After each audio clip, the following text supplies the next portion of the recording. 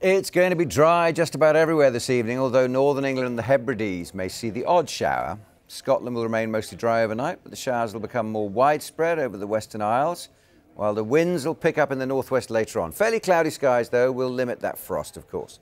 Sunday will stay dry for most, with the best of the sunshine in the east, but rain will take over the Hebrides by midday and much of the northwest by evening.